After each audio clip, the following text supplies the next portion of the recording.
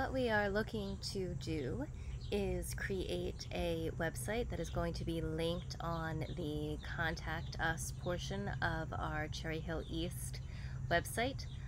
So I'm going to go to Mr. Pierlot's name here in our directory, and as you'll see over here on the right, there is a link to view his website. And when I click on that, it brings us to the site that he created in Google using his CHCLC account. He has a link down here to his e-board where the students can go there to find the resources and other things that he had and has still on his e-board. And then if you look across the top of the page, there are links to his different classes that are broken out by their different periods that they meet. So if I go here and click on Period A, Economics, he's left a place to add announcements and information for his class. And he put another link here again to his e-board so that if students need to access that, they can go here. And over here on the left, he has imported his calendar from the Google Classroom for his Period A Economics course so that students can see, and parents, more importantly, can see upcoming assignments and things that they could not otherwise access without going into their students' CHCLC Google Classroom accounts. So, I don't know what Siri is doing here, but that is going to be ultimately our goal. What we're going to start out with here in step 1 is simply creating the site. So I'm going to go to sites, S-I-T-E-S, sites.google.com, and yours may come up looking a little bit different than mine. Mine brings me to a landing page for what the old version of Google Sites looked like. So then I need to come over here to where it says New Google Sites. So if you come to a page like this, come over here on the left and click on New Google Sites. Depending on your device, you might come right to this page, which is the new version of Google Sites, which is much more user-friendly to work with than that older version that first popped up on mine. There are, over here where it says Start a New Site is where we're looking to go. You can pick a theme that already exists if you would like. If there's some, you find one that you think has colors or things that'll be useful for your site, you can choose one of them, or you can just go here to Start a New Blank Site. So I'm just going to click on that. Once this comes up, we want to give it a title. So I'm going to call it, I'll just put my name here, Ms. O'Reilly's website. And then you want to give your page also a title, so I'm just going to do the same thing. If I can type and spell my name, that would help. So there we go.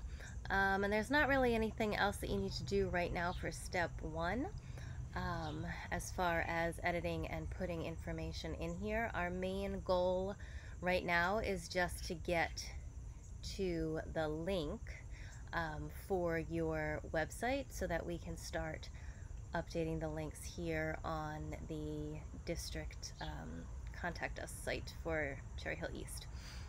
So once I'm here in my editing, what we need to do is publish the site. Once you hit publish, that's when the changes and the things that you've done while you're editing become live for others on the internet to see.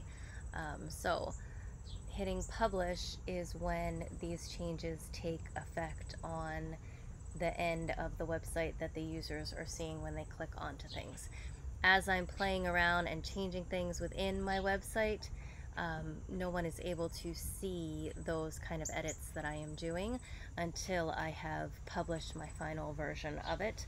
As you'll see up here, the changes that I've made are being saved to my drive. So if you want to edit your page, but you're not quite ready for those edits to go live and be published yet, you can do that and have your changes saved. And then once you're ready for the public to see what you've been doing, you can go here to publish. So I am going to click on that and it's going to give me my web address here. Everybody's site will begin with sites.google.com/chclc.org, and then whatever you name it here, Google's going to give a suggestion, and you can change that if you would like.